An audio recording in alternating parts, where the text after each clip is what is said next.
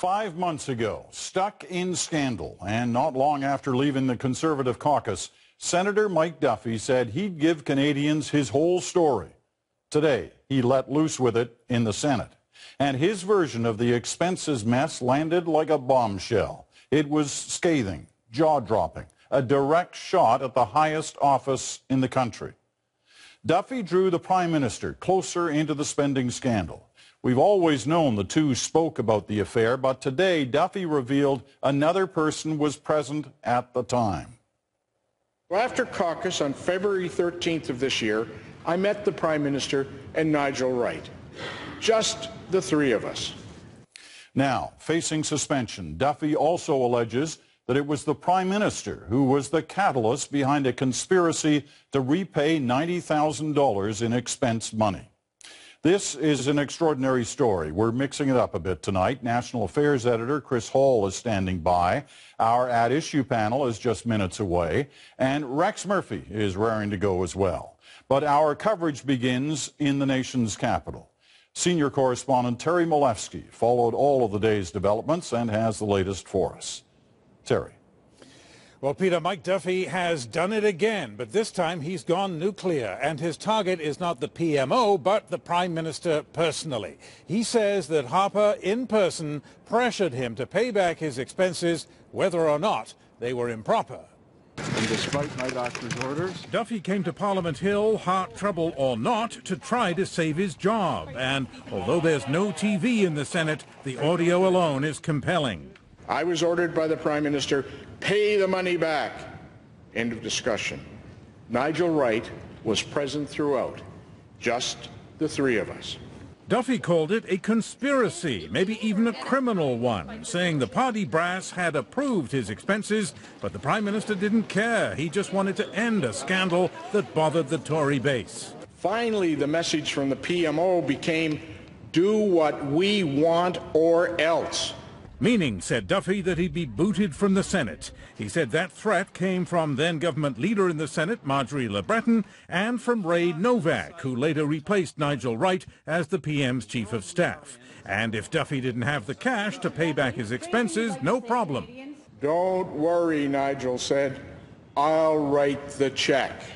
After that, Duffy headed for his car and one more comment. the message to Canadians is we should have TV in the Senate.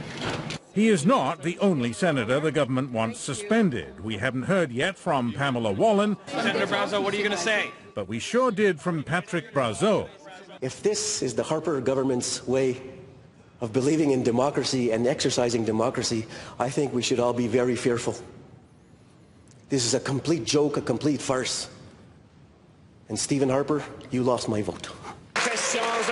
But all that was just in the Senate, and things got rough in the Commons too, as the opposition went after Harper. How are Canadians supposed to know if the Prime Minister's telling the truth if he doesn't even know himself? Tom Mulcair played the role of prosecutor.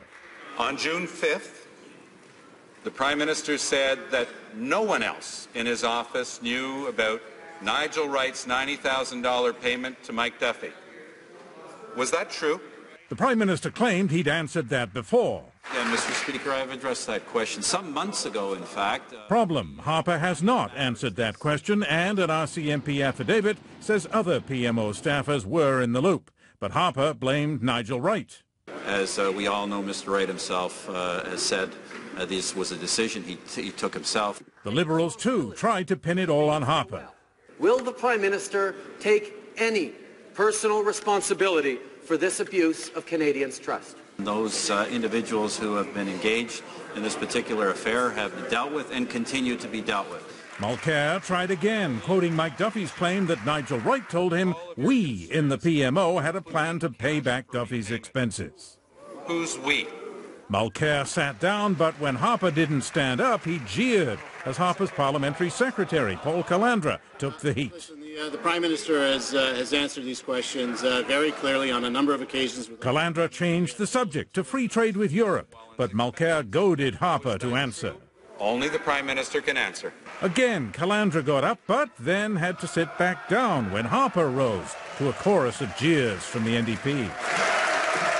In the end, Harper's answer was barely audible. Of course, he said he told the truth, but The opposition claimed victory. Today he actually tried to hide in plain sight of all Canadians, and we saw how pathetic it was.